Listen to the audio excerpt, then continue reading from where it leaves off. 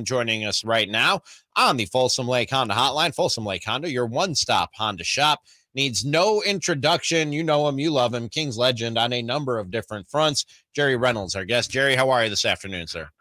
Well, just great being with Whitey, Ramie, and now Jerry. Whitey, Ramie, and Jerry. What do you think? It has a ring to it. It has a ring to it. Maybe I should join the podcast that you guys do together. Well, I think it definitely would improve things.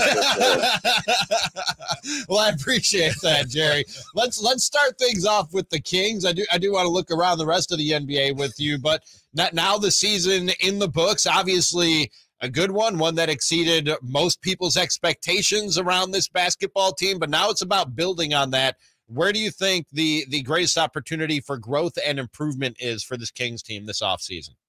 Well, I feel that they really need another power player, guy who can play power forward as well as center, backup center, and fit with Domas, and I think it's easy to say and hard to find, but there's maybe some guys out there they could go after, and I think that's the real need. I mean, you can always use more good shooting and then maybe a wing defender type thing, but I think the biggest need really is that a big, tough, strong guy, kind of a Bobby Portis type, but you're not going to get him since he's under long-term contract. But somebody like that can play center effectively and can stretch the floor as a four. You're almost sounds to me, Coach, like you're talking about somebody like, I don't know, Naz Reid, somebody like that. Is that? That might be it. I've really enjoyed watching that guy play the last year or so. I mean, he's just getting better and better with his deep shot. He plays, I don't know enough about him personally, and I'm sure the Kings front office has a lot more information. So, whether he's a great teammate or coachable and all that stuff, you'd want to know. But I think as just the talent that he has and that he's young would seem to be an awfully good fit to me. Jerry, I wanted to ask you how you think Vezenkov might fit. And I know I have suggested that, hey, maybe if he's agreeable to it, maybe you could move him to get an asset that would help you. And a lot of Kings fans don't like me mentioning that at all. They're already very protective of this guy. But from what you've seen of Vezenkov, how do you think he's going to potentially fit into the way Mike Brown puts things together? Well, he certainly looks like a terrific shooter. So I know with Mike Brown, very creative coach, I think he could find minutes for him and, can utilize him. I certainly would think that. I don't know that he solves some of the problems that need to be solved like we're talking about. I'm not sure, what he's going to do defensively to improve the team or really protect the rim, might create some actual other problems that way. But I would tend to agree with you. I mean, the way I look at it, he's an asset.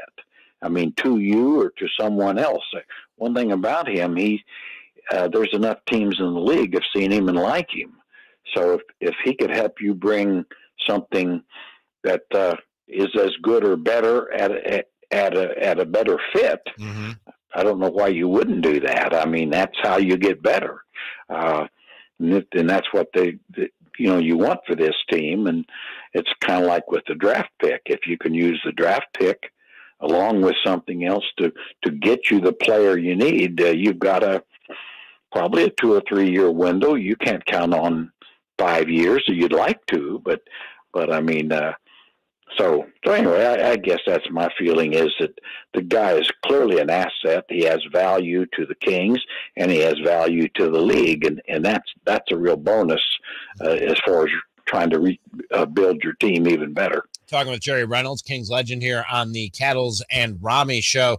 Looking around the rest of the NBA playoffs, and I think a lot of other folks, Jerry, thought, man, the Western Conference is wide open, and maybe even thoughts of the Kings making it through the West. We're dancing through a few folks' heads before they ran into the Golden State Warriors. The deeper we go, though, and the more I see of Nikola Jokic and this Denver Nuggets team, they are the class of this conference. And we were all, I don't know about you, Jerry, probably not to the extent I was, you know the sport much better, but I think we all we're underestimating them or missing the boat a little bit on just how good these Nuggets are? Well, I was too, by the way. I was too, and I didn't realize Jamal Murray had really progressed back to, or better than even before the injury. So that surprised me. And then, of course, I think, the bench and how Coach Malone utilized them, it's certainly they've been more productive than I anticipated. But yeah, I underestimated them, and but I'm with you too. Is that they're going to be the team to beat now for quite a while, and as long as Joker's standing up on both legs, they will be. So, but the rest of the West isn't scary in my mind. I mean, if I were, with this Kings team, they're close to everybody else. That's for sure. Jer, what to your eye did Boston do better in Game 4 against the Heat? And do you think that Boston, no one's ever come back from down 3 games?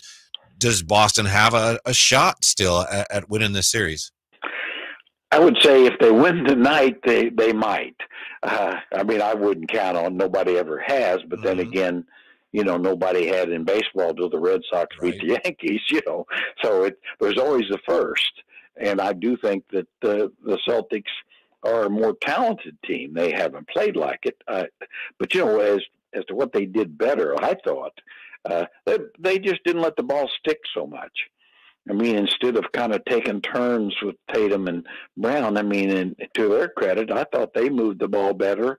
And, you got a lot more people involved in the offense. And I think when Al Horford and Grant Williams can make some shots and all that, I mean, it really makes them a better team.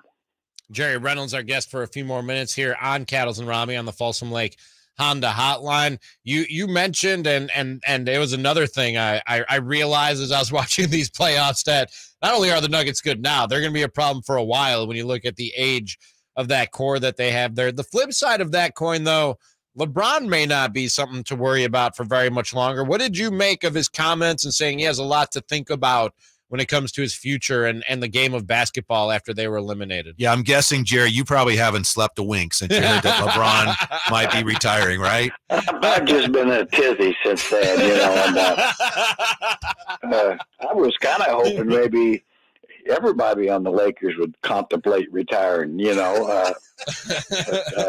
but probably no such luck. But, I think they just caught LeBron at a, tough moment. Obviously, Father Time eventually will win, but Father Time hasn't taken too much damage on him. I agree with kind of what he said. He's better.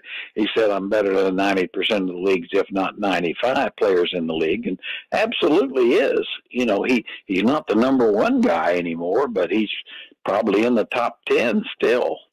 And I'd be surprised if he doesn't. I'd be very surprised. I think he was just pretty depressed at the moment, kind of thing, getting swept. But he didn't look like an old man out there to me too much. They may be tired in the second half a little, but yeah. Anyway, I don't take it at face value. I expect it's kind of like Tom Brady. Even if he retired, he'd come back about the first month. Hey, Jared, before we let you go, I believe it was yesterday on our pod, Old Fashioned 3, you and Phantom were talking about how something needs to be done about flopping. So I guess somebody at the league office listened. How do you feel about the league now apparently deciding they might start throwing tees at guys and sending the other team to the foul line if players are flopping? Well, I'd like to see them do something about it, but I'm not sure that they'll do the right thing. I'm afraid it's going to get into one of those things. They got to go to the videotape or monitors, and they'll spend 2 minutes deciding if it's a flop or not. And I'm just so I guess what I'm saying is I'm not optimistic it's going to be handled properly any more than they decided they were going to really clean up the interrupted dribble. Which is everybody that dribbles anymore interrupts the dribble to get somewhere. So no, I don't know. I don't know what you do. I mean, to me it's kind of like the 3-point shooters, to me, you can't even guard him. And it's like, until the referees kind of clean that up to where, if you brush somebody as you run by, I don't know that deserves 3 free throws and or hit their trunks. And with flopping like that, it's like, well, yeah, if Joel Embiid bumps into you, it might look like a flop, but it also might be you got the crap knocked out of you. Possible, yeah. I mean, they always used to talk about Vlade, and yes, he flopped, but I mean, against Shaq, I don't think those were flops. He was getting knocked goofy. Yeah. That's Jerry Reynolds, the Kings legend, on a number of different fronts, and our guest for the last few minutes here on Cattles and Ramie. Always appreciate the time, Jerry. I'm sure we'll talk again soon, sir. Jerry. Well, hope so. Take care, guys. Have a good one. And give a plug to the podcast. Old Fashioned 3 podcast. We have another episode dropping tomorrow. It's Jerry Reynolds and myself and the Phantom. Nice. So folks can check that out wherever they get podcasts. My pleasure. Coming up on the other side, who's to blame? We point fingers here on the Cattles and Ramie Show. Cattles and Ramie.